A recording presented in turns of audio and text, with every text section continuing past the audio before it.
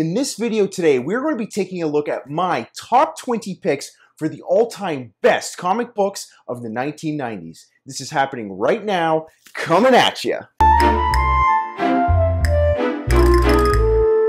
Hey everyone, Dante D here, and welcome to the channel where we talk about comic books and other geek stuff.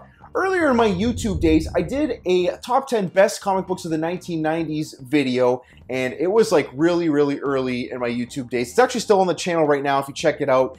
It's really poor video quality, but I really wanted to go back and redo that video, not only because I wanted to update it, but also because in the past while we've been doing the top 20 best comic books from each time period, and I really wanted to go back and add some more comic books to the 1990s era. If you've seen that old video on the channel, this is going to be a completely different video. I didn't even consult that old video to make this one. Now, mind you, there will be some of the picks from that old video that will be appearing in this video, but overall, this is going to be completely different. Some of the ordering probably will have changed as well. If you've been watching some of the top 20 lists on the channel for a while now, you'll know that my picks are pretty much solely based on cultural significance and cultural impact that the particular books had in their era. So these books today are not ordered based on the best art value or the best story or even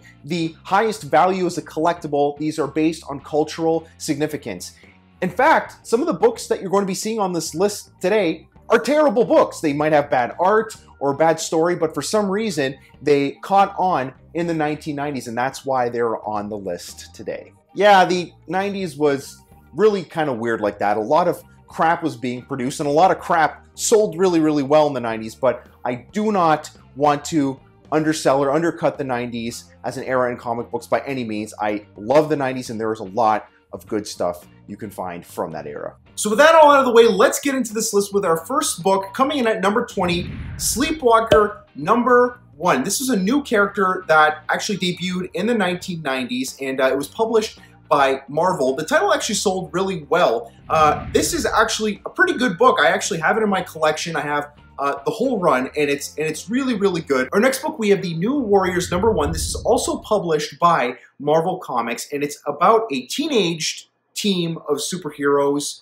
You see Nova in here. Nova's actually a really cool character. I really personally like Nova. But teenage superheroes and teenage teams of superheroes were actually pretty hot in the 1990s, especially with the success of the New Mutants and the Teen Titans. So Marvel was really trying to capitalize on their previous success and the success of DC. In our number 18 spot, we have Harbinger number 1, which was published by Valiant Comics. And Valiant is a company that emerged in the 1990s as an independent comic book publisher along with Image Comics. And they actually put out quite a bit of good stuff. I don't think they were as successful as Image Comics. However, they did put out a lot of great stuff. Harbinger number 1 is one of the books that I feel is a success for Valiant Comics. And this book, I feel, is really kind of underrated and not really known to a lot of comic book collectors, especially new ones. I know I personally did not discover this book until about a year ago. A subscriber actually recommended it to me, and I thought it was great. But when I did a little bit more research, I realized that this book actually has quite a bit of a fan following, and that's why I have decided to include it on this list. Wildcats number 1, published by Image Comics. And this book here was a huge success in the 1990s because this was the first time that we got to see Jim Lee with total creative freedom. So this is the first creator-owned title that Jim Lee published with Image Comics, and it did really well. The art was really nice. Didn't really care too much for the story, but because it was Jim Lee working on this book, fans just ate it up. For all the viewers and subscribers out there who have called me out for not giving Alex Ross enough love on this channel, I agree with you. I have not talked enough about Alex Ross on this channel or in other videos. So in our number 15 spot, we have Kingdom Come by Alex Ross. This series here is definitely one of those that not only happens to be iconic, but also a very good read. The art is absolutely jaw-dropping and the story is great. I really liked it. At times I found it the art a little busy. I'm not really a huge fan of so much going on in a particular panel. Like, I'm also not a huge George Perez fan for the reason that it's just so much stimulation, so much to look at on a page and on a panel. But overall, I feel Alex Ross did an absolute stellar job with this title, and it will be read and remembered for years to come. And in our number 14, we have yet another Alex Ross series. This would be Marvels. And again, absolute stunning art by Alex Ross, and also a very, very good read. I'm specifically talking about the first issue in Marvels, which is this one here. And this is actually a homage cover to the first issue of Marvel Comics that came out all the way back in the 1930s. I actually absolutely love when artists do homage covers and they kind of swipe old covers from the golden age of comics. It just gives me chills. Venom the Lethal Protector #1.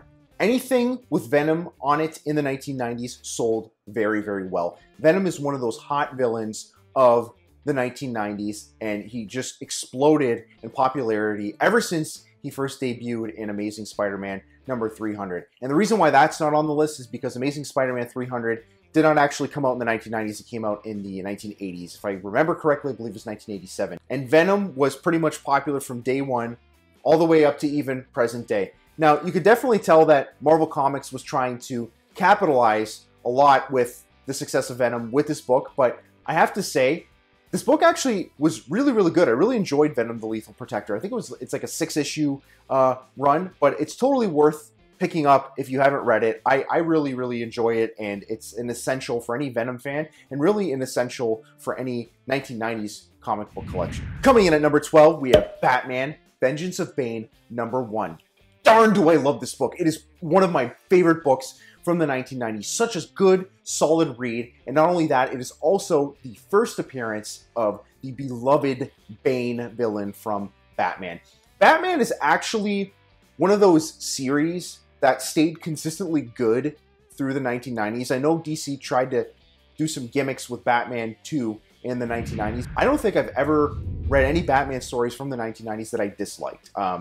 Batman, I personally think you just can't ever really go wrong with Batman. I mean, some of the Silver Age stuff from Batman I don't really like, but from literally 1970s all the way through to present day, Batman has been awesome, and I am never bored reading a Batman book. Youngblood #1.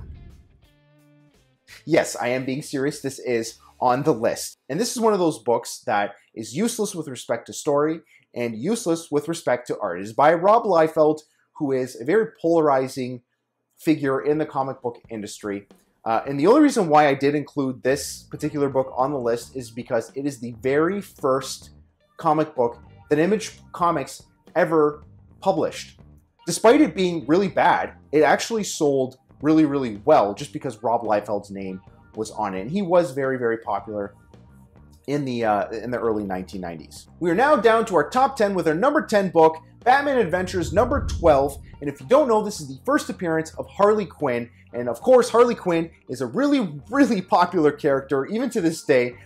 This also happens to be one of the most collectible and one of the most valuable books coming out of the 1990s. I know I mentioned I wasn't a huge George Perez fan, but I actually do like a lot of the books that he has worked on, except for maybe Crisis on Infinite Earths. That book just gives me a headache.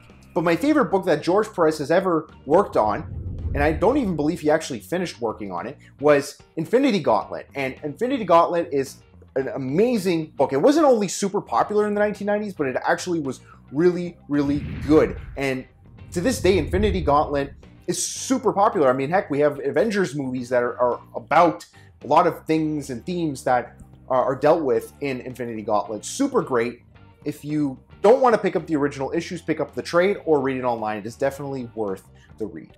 Our next book is Amazing Spider-Man #361, which is the first appearance of Carnage. Carnage is kind of like one of those characters that is very similar to Venom in some ways, and I really feel that Marvel was trying to capitalize on the success of Venom even further with this character. But the first run that Carnage appears in is actually really enjoyable and really, really good, and I highly suggest reading it. It was not only popular, but it was also a very, very good Amazing Spider-Man read. Spawn #1.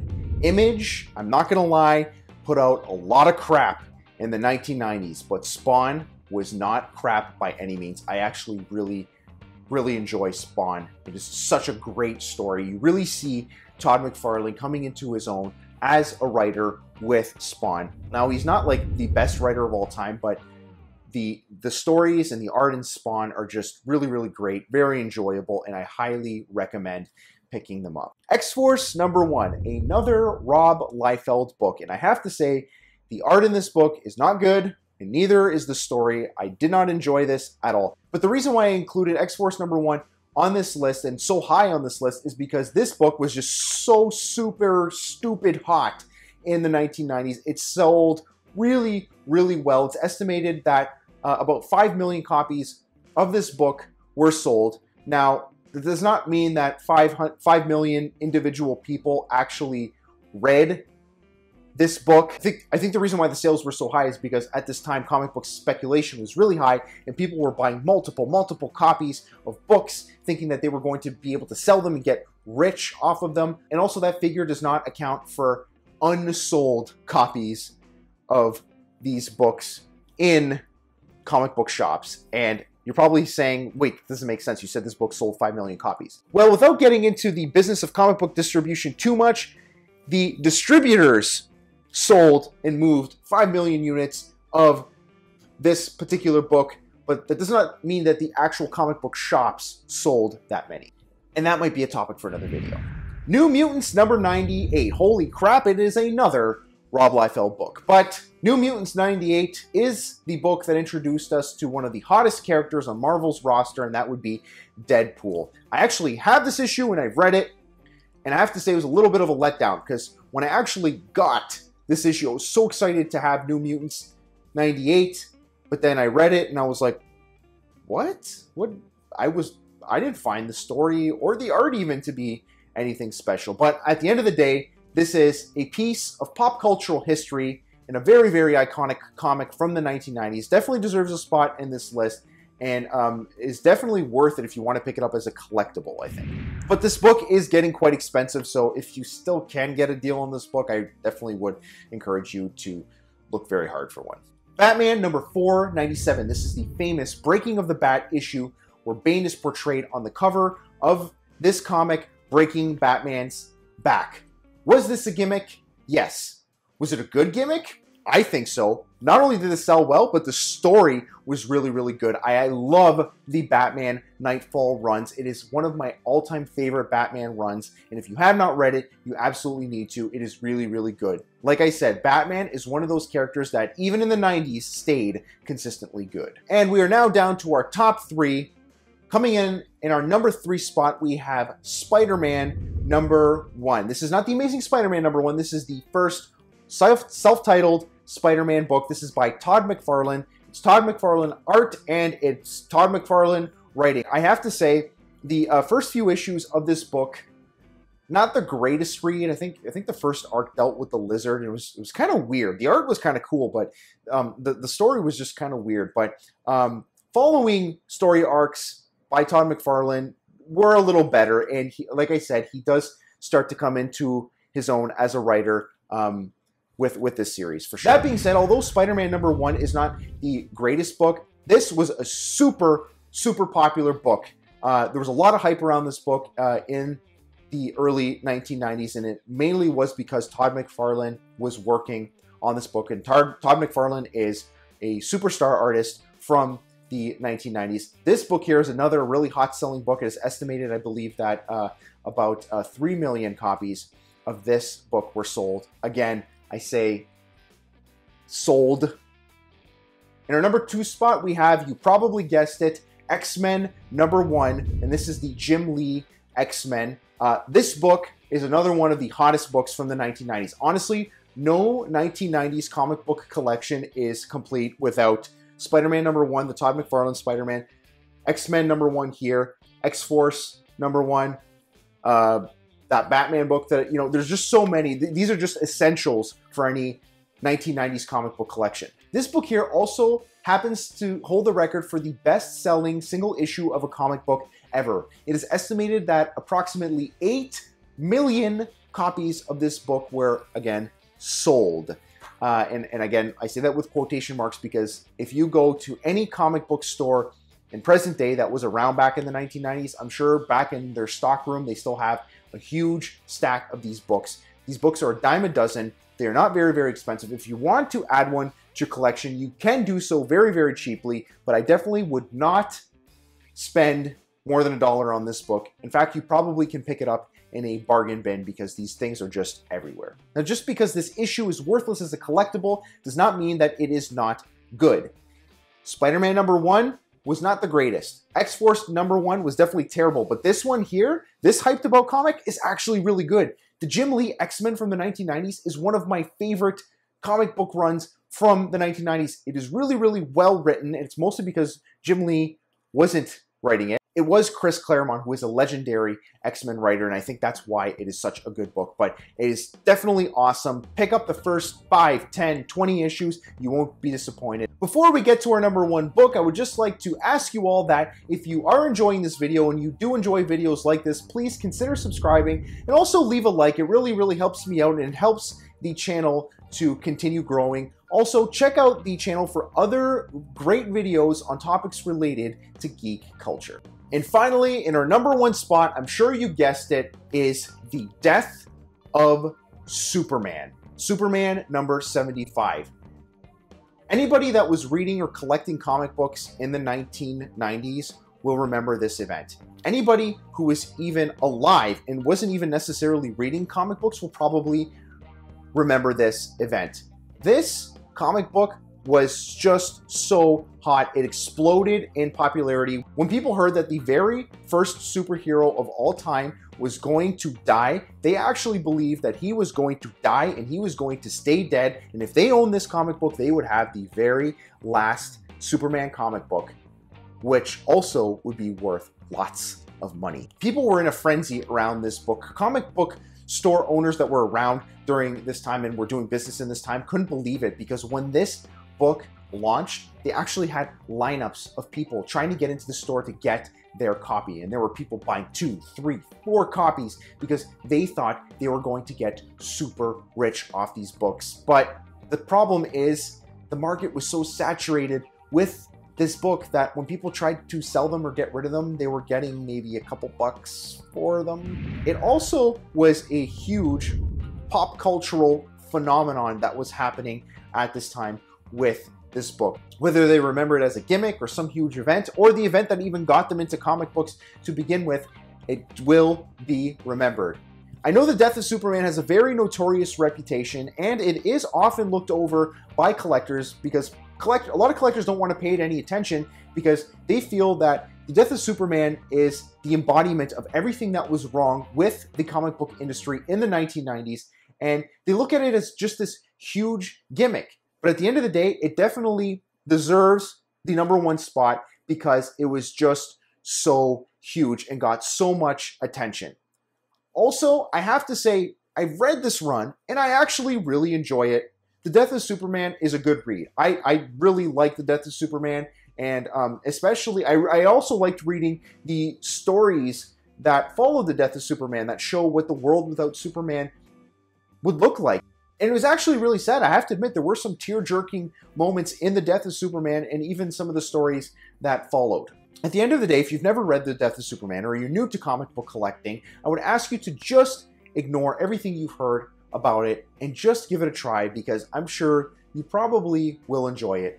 I know I did. So that about does it for our video today. I really hope you enjoyed it. Are there any comic books that you feel should have been on this list that didn't appear? Please let me know in the comments. I always love hearing from you all and starting discussions. Also today, I'm going to ask you to help me out a little bit, just because I always say that this is the channel that talks about comic books and other geek stuff. I really would like to start diving into other geek stuff a little bit more and talking about something like video games. Video games is something that I also enjoy along with comic books. Now, I'm not saying I want to make videos of me playing video games. No, nothing like that. I'm actually a very casual gamer, but I've always looked at video games in the same way that I look at comic books, and that is with a cultural eye. And I love to examine cultural impact that video games have on pop culture as a whole. Would you be interested in videos like that? Would you be interested in gaming theory? I'm a huge Nintendo fan. I love The Legend of Zelda. Would you be interested in that kind of stuff?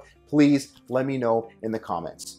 Until next time, this is Dante D signing off. I will see you all in the next episode.